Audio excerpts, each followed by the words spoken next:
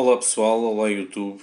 Desde já eu quero agradecer a todos os meus subscritores, a todos os inscritos no canal, a todos os subscritores do meu blog RREKO Energia Limpa, onde vocês podem adquirir conhecimento sobre como eu faço o processamento das células 18650. Nesta caixinha aqui, aquilo que eu tenho são células 18650 que eu recuperei de baterias de notebook, em que algumas, como vocês podem ver, elas se encontram danificadas. Ou seja, eu danifiquei o plástico retrátil que protege o polo positivo do polo negativo.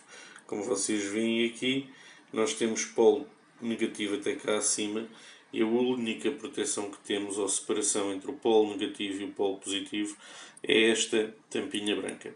Esta tampinha de plástico branca, ela vai servir para aquilo que eu vou fazer a seguir, em que eu vou utilizar estas tirinhas de plástico retrátil.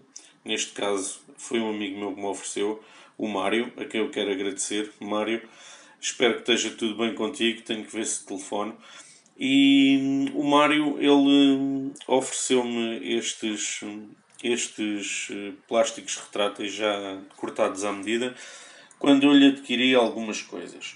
Eu quero agradecer então ao Mário, também já não o vejo há bastante tempo, mas voltando ao assunto de agradecer, quero agradecer também ao Sr. António. O Sr. António recebeu-me em sua casa, onde me mostrou o seu sistema off the grid, ou seja, ele tem alguns painéis solares, produz mais de 1000 watts. Eu não tenho em mente o número certo de watts que o Sr. António produz. Ele armazena em baterias. Ele tem uma grande quantidade de baterias. O seu sistema fotovoltaico é 24 volts, tal como aquela bateria que eu fiz onde juntei células 18650 nos últimos vídeos e tenho testado para vos mostrar. Mas quero agradecer ao Sr. António e à sua esposa terem-me recebido lá em casa, a mim e à minha namorada, e ganhei algum conhecimento sobre sistemas fotovoltaicos, não só sobre baterias, mas partilhámos algumas ideias, comemos bem, bebemos bem. Mais uma vez quero agradecer, Sr. António. Um grande abraço. Mas voltando ao vídeo de hoje, ao abrirmos as baterias de notebook, nós podemos então, como eu vos estava a dizer, danificar as células. Ou seja, não é danificar as células, em alguns casos isso também pode acontecer. Eu vou-vos mostrar mais especificamente aqui em que esta célula ela caiu, mas ela não tem nenhuma abertura e continua com capacidade de armazenar energia. Eu não sei se vocês conseguem ver ou não, mas esta bateria tem 1778 mAh de capacidade. Eu vou-vos então mostrar aquilo que eu faço quando acontece danificar então o plástico retrátil. Como vocês podem ver aqui, já tenho aqui o número de mAh desta célula 18650. A que tensão eu encontrei, 3.22. Ela tem uma proteção azul. Eu reutilizei essa mesma proteção, mas colocando apenas o plástico retrátil. Neste caso, estas duas, como vocês podem ver, elas já estão de novo protegidas, mas fica com um aspecto metálico bastante interessante, como se fossem as células 18650 da Tesla, que são mesmo assim. Ou seja, eles são prateadas e não sei se têm aí de shrink transparente ou não, ou seja, este plástico retrátil transparente, mas dá um aspecto mais industrial à célula 18650.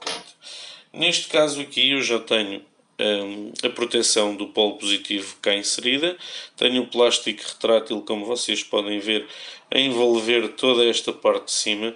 No polo negativo eu não me preocupo tanto em ter muito plástico retrátil, por isso eu vou chegar a esta solução um pouco mais para baixo, e aquilo que eu faço é utilizar um isqueiro normalíssimo, dar calor no plástico, e este plástico vai envolver então de uma forma segura a nossa célula 18650. Eu tenho aqui algumas, pronto, e neste momento nós já temos um invólucro em volta da célula 18650.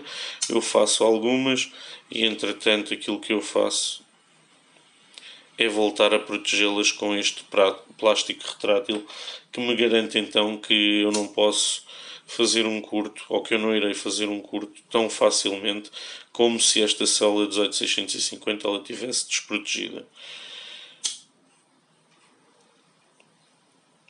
quando nós vemos que a célula está, ou seja, que o plástico retrátil já ficou mesmo perto da nossa célula 18650, ou seja, bem apertado, nós podemos então garantir que esta célula está de novo protegida.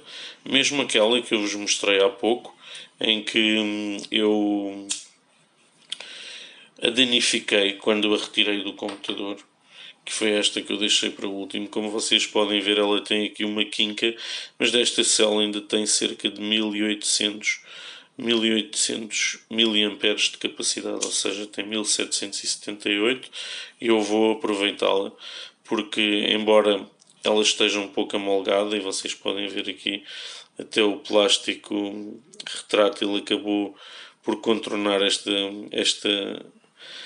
este nódulo que eu lhe criei aqui, mas tendo em conta que ela ainda tem capacidade de armazenar energia, eu vou então guardá-la.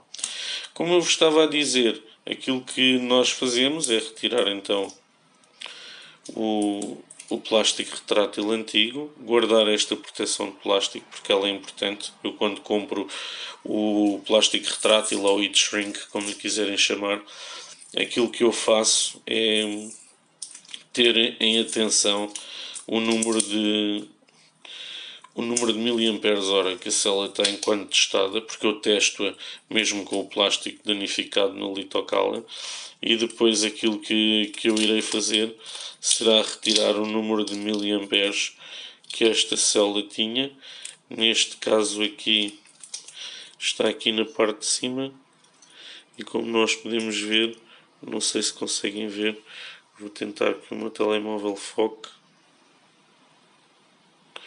Temos 1779 mAh de capacidade. Aquilo que eu irei fazer será então escrever esses 1779 na célula, e depois colocar esta proteção, e então colocar o heat shrink como vos mostrei agora. Eu espero que tenham gostado deste vídeo. É um vídeo sobre segurança, um vídeo curtinho, um vídeo também para vos agradecer o tempo de visualizações, é importante para mim. Gostava de ter mais comentários, sejam eles positivos ou negativos, vão ajudar a crescer o canal e a mim como pessoa também. Espero mais uma vez então que tenham gostado, e coloquem plástico retrátil novo nas células 18 e 150 que vocês danificarem. Isto, nós podemos adquirir esta solução assim já pré-cortada, como o Mário me ofereceu. Mário, mais uma vez te agradeço. Eu normalmente compro esta solução aos rolos, como vos mostrei num outro vídeo, e eu corto então o plástico à medida e volto então a colocar segurança nas células 18-650 que eu danifiquei, em que eu danifiquei o plástico retrátil, como já vos disse várias vezes hoje, estou-me a repetir bastante. Não disse muitas vezes pura e simplesmente, pois não, pessoal. Mas pronto, eu irei contar quantas vezes eu disse pura e simplesmente neste vídeo. Acho que foram só duas, estas duas últimas. Mas tenham atenção que, se danificarem o plástico, têm que envolver a célula 18650, seja em plástico retrátil ou com fita cola isolante, também dá, em que vocês isolam toda esta parte, deixando só o polo positivo à amostra e o polo negativo do outro lado da amostra também, envolvendo então com a fita isoladora ou com o plástico retrátil as vossas células 18650 recicladas.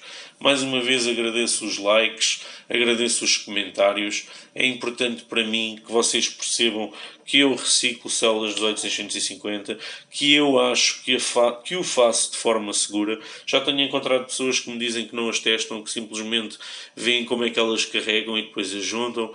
Existem muitas formas de fazer a mesma coisa, mas eu peço-vos, tenham atenção à segurança, testem as vossas células 18650 em capacidade de descarga a 1 A no Nordeste, no litocala, e assim vão saber a sua capacidade de armazenar energia e se ela aquece a carregar a 1 A ou a descarregar a 1 A. Espero então mais uma vez que tenham gostado do vídeo. Beijinhos e abraços. Até à próxima. Fui.